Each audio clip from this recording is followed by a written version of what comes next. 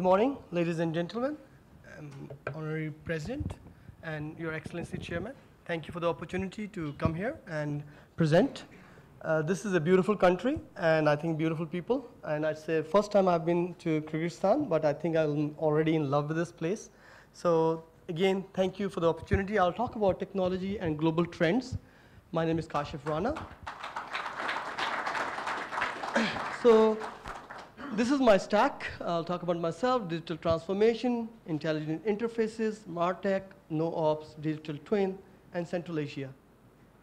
So talking about myself, I grew up in Africa, got my education in London. I'm a CIMA qualified, started my career with Oracle, Stanford University, went to GE, spent 10 years with General Electric in different roles, became a CIO at Coca-Cola, and then joined Ethiad Airways and its 6 airlines, managed their aviation challenges, and then joined Pakistan International Airlines as a give back to my country where I belong from.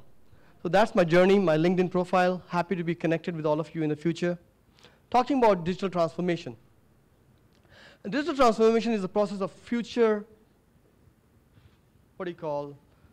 future proofing your organization. It could be organization, it could be a company, it could be government. How do you future-proof your organization? The challenge for us today is every organization is taking a leap and bound going forward into technology. And if we do not get on a technology platform, like our Excellency President said, we are going to lag behind. But having said that, digital transformation is not only creating a single app or creating a single website to become digital transformation. Digital transformation is changing the whole set of your business continuity and bringing in a value proposition from end to end. So for example, you don't want to create a application where a passenger, which we all relate to, gets on a plane with eight bags, and when he gets down, he has a small taxi waiting for him. That doesn't work. We have to have data transfer to the taxi company saying this guy is coming with 8 bags. How do we make sure that he has the right taxi waiting for him? So making sure that digital transformation is end-to-end. We don't just get the plane and the passenger on the plane, but we make sure that the data is transferred to our third parties. That's what I call digital transformation. Digital transformation is not picking up a golden, shiny technology and just implementing it for the sake of implementation. It should be integrated across all facets of your organization. So I call it's time to move beyond the frontier of random acts of digital. Random acts of digital means you create small digital pieces in your organization and not think about the whole organization strategically. So when I talk about that, how do you, multiple strategies of making sure that you are successful in your digital transformation. I call them re-platform, retrench, revitalize, replace, or remediate. These are your different blocks of re-transforming your organization. How do you pick those up or combine a couple of them together to transform your organization is up to you, depending on your organization size, its capability. So multiple strategies are there to digitally transform your organization, but picking up these things are aspects. You don't have to really buy new technology every time. You can revitalize your technology. You can remediate your technology in many different ways and forms. And dependability is key. So you want to make sure that goes well. Leap of faith. I consider this important because you can't just nibble on technology as an evolution. You need to jump onto new technology platforms. So I call it the leap of faith. So in making sure that you are on the new technology platform, enabling your organization to the best and the greatest. The challenge for many organizations is they trying to nibble on the technology platform, which is not going to work for them, and many of the projects fail. One of my colleagues will talk about failures in digital projects. That's huge, and I call this leap of faith. The next slide, I have a question for the audience. How many of us are married here? Any raise of hands? A lot of us. So I'm sure you have seen this look on your wife once in a while, right? That means this eyebrow is raised, and it means a lot of things. It can mean, let's leave, I'm not enjoying the party, get out of here, or get quiet. But the meaning of this can only be translated by you. If I see that eyebrow, I cannot know what she's meaning by that eyebrow. So there's good news. The technology has not caught up with this. Okay? The technology is behind, but guess what? The technology can tell you that the eyebrow is raised, but it doesn't know what the meaning is. So that's the good news, but the bad news is it's catching up very fast. I call that intelligent interfaces. What are intelligent interfaces? Intelligent interfaces are computer vision. Before, we could see the computer. Today, the computer can see what I'm doing. It can see my stress levels. It can see whether I'm enjoying, whether I'm happy, whether I'm sad. So computers have taken a big way forward. So I call them intelligent interfaces. There's a conversational voice. You can conversate with Alexa. Things are going way forward. Now, lately, Amazon had a competition where it challenged the computer programmers to have a 20-minute conversation with an individual on anything, 20 minutes. That's taking a big leap forward. So as you see, interfaces will increase more and more. Your swiping the phone is going to end one day. We couldn't touch the phone once upon a time. We were pushing buttons. Today, we touch the phone, and this touch is going to go away. The phone just has to look at you. You talk to the phone, and things will happen. So these intelligent interfaces are just going forward as IoT comes in as well. And then you have auditory analysis, advanced augmented reality, and virtual reality. These are going to take more forms, more cooperation as more sensors come into our life, which I'm going to talk about. Chemical sensors, vision. I have biometric sensors, voice sensors, brain waves, gloves, headsets, and sensors. Gone too fast, sorry. So these are the future of reading and contacting and working with you through your computer technology. These are the interfaces that will work for you. There will be less hand touches of the phone. There will be less talking and putting data into the phone. And these are the kind of interfaces that will start working with us. You'll be hearing and wearing 3D headsets to talk to each other across virtual continents. And we are becoming boundaryless as we go forward in this aspect.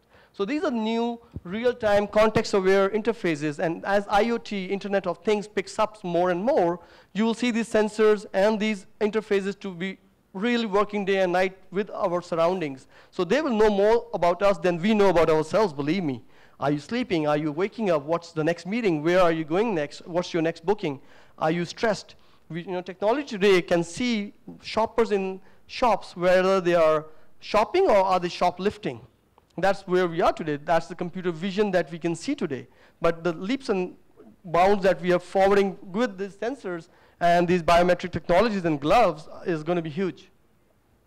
I'm going to walk into the next area of MarTech. What is MarTech? Market. That's beyond marketing journeys. So today, when you type into your computer, you're looking for flowers. Great. What is the reason you're looking for flowers? Why? What's the objective? Is it your mother's birthday? Is it your anniversary? Whether you need it for gifting it to a colleague? It's not known. You're just looking for flowers, and Google will put every advertisement out there in front of you. But we as human beings have 7 million, we look at 7 million colors. So there are 7 million colors, I'm sure, in the world. I'm colorblind officially, so I do not know much about that. But we have 20 million nerves that we have in our body that can sense different things. We can all feel different temperatures right now. Somebody's feeling hot, somebody's feeling cold.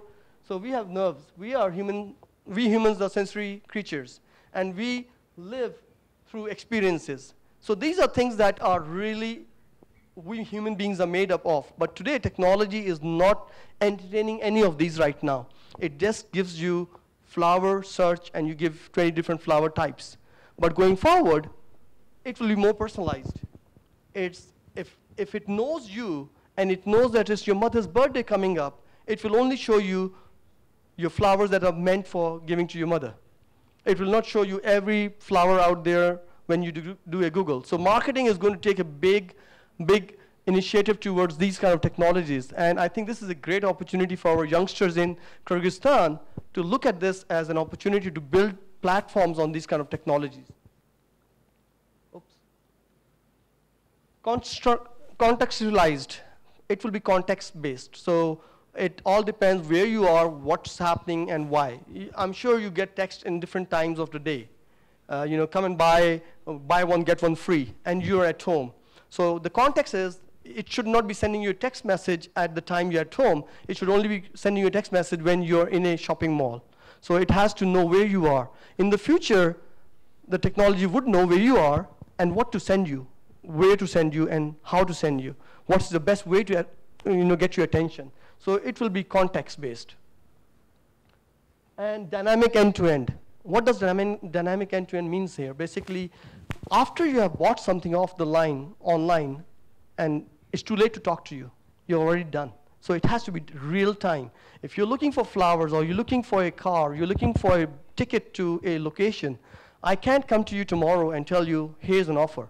You already purchased a ticket.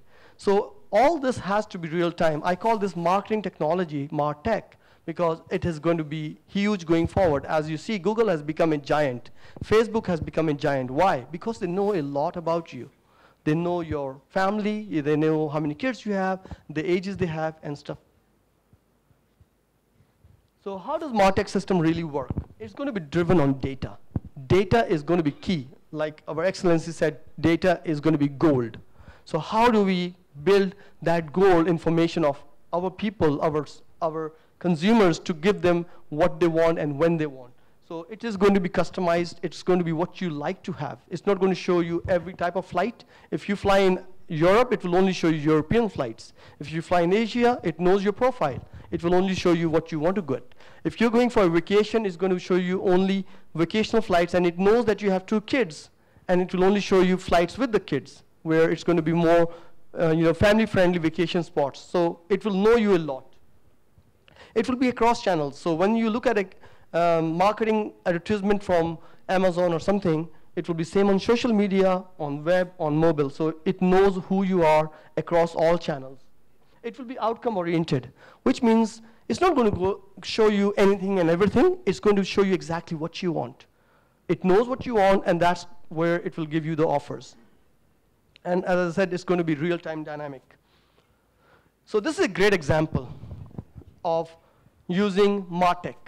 MarTech, this is a single show on Netflix. It's called Stranger Things. And these are the different 9 advertisements that it has, or trailers you have, of the same movie.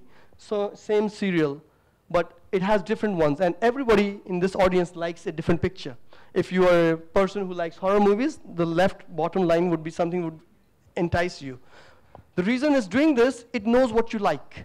And it will only show you what you want to see. And you will say, guess what? This is what I want to see, because it's another horror show. If you are a scout, ex-scout on the middle right here, it's what you like if you have a scouting background. If you're somebody who likes thrillers, you'll like the thriller trailer. So what is Netflix doing? It knows what you like, it knows what you see, it knows how to entertain you into the next show. Once you're done with the last show, it will show you a trailer exactly of what needs to move. I'm already getting notices of my time. No ops. This is the future of data centers. There will be no servers. It is going to be only operations and outcomes. Basically, you're going to be focused on outcomes rather than managing your operations. There will be no care and feeding of the servers, so there will be no security, maintainability, and reliability challenges on us. We will just go to a data center, put our application, get it running. It could go 0 users to 50,000 users without us doing anything. So there will be no operational cost if there's no user. And there are still servers. There will be still maintenance, but very less. It's all going to be automated. What does this mean? No manual efforts, no physical servers, no legacy infrastructure for no ops. No ops is the new cloud of the future. DevOps, no ops, and that's where it is. Automated provisioning, scalable infrastructure, push button deployment, automated monitoring, and developer autonomy. Connectivity. I think we spoke about this a little bit earlier with the kind of rural areas we have in Kyrgyzstan. I think connectivity is going to be key to successfully implementing technology digitization across the country. Software developed networks, 5G, and then low Earth satellites. It works great in areas of mountains where you're required, because all this technology needs connectivity. And NFV, network functional virtualization. These are the few technologies that are going to pick up a lot in the next couple of years. And they have to be key to managing these few connectivities in the future is range, throughput. Your security is going to be key, your performance, maturity, and strength of these networks, which we explained in the last slide. So with that, these are the platforms that have the connectivity in the future. A lot of billions of devices will be connected through Internet of Things in the future. VR, AR, virtual reality, augmented reality, and other methods of connectivity will be key in the future of success. Digital twins. I think my gentleman, Shaukat, talked about digital twins. Digital twins are another key aspect of technology that are picking up a lot of noise right now. It's a replica of your real world in the digital world. So it gives you the opportunity to replicate things that you want to perform, maintainability, or even predictive analysis on not the real thing, but your digital environment, and gives you the cost saving, and also gives you the experience of understanding what all this is. So main technologies that are going to work in this aspect are 3D, IoT, basically, and then connectivity, to make sure that you are replicating what's happening in the real environment in your digital, and also predicting what's happening in the future. How are we doing on time? Good. These are the three major areas where predictive twins and digital twins will be mostly needed: manufacturing, healthcare, and automotive. I think what I've talked about in all the technology, if you bring it all together and talking about these industries, connectivity, MarTech, then digital health, and digital transformation, all these sort of merge together to deliver digital twins and predictive twins. And most organizations are making a lot of effort in this, because the security and the safety of testing things in real terms versus digital are huge. You don't want to test new designs of engines on a new plane without testing them in the digital world. In GE days, we used to have these digital twins where we would put sensors on real planes to read data on real time and predict how things are going in the engine, but we didn't have digital twins at that time. I like this quote a lot. Change does not necessarily assure progress, but progress inevitably requires change. As by Henry, a historian. I liked it, so I shared it with you. Central Asia. Talking about Central Asia, I think Central Asia today, I've been to a couple of countries in Central Asia, and I'm lucky to be here as well. I think I'm glad that we are thinking from consumption to creation. We don't want to only consume technology, we want to create technology in this Central Asia, which is a very exciting road I see in the front. And I see talent. I have seen our colleague SAP has a big center in Sofia. I think there's more opportunity to bring more centers of excellence in Kyrgyzstan here, and I think the young generation you have of technology enthusiasts and the Central Asian University providing computer technology studies is going to be a great mixture of what do you call making the right mix here. How do we get there? I think we need to build relationships with the Western countries and European countries. That's critical. How do we get ourselves out there to provide services, become the center of excellence for them to rely on us? We also need to understand how the valley, Silicon Valley, when I talk the valley, operates with governments and citizens. So we have to learn from them how is the best way to do that. And then we need inspiration and tools, and that's important for us. Time up, last slide. Technologistan, okay? Land of technology. How do we make Kyrgyzstan the land of technology?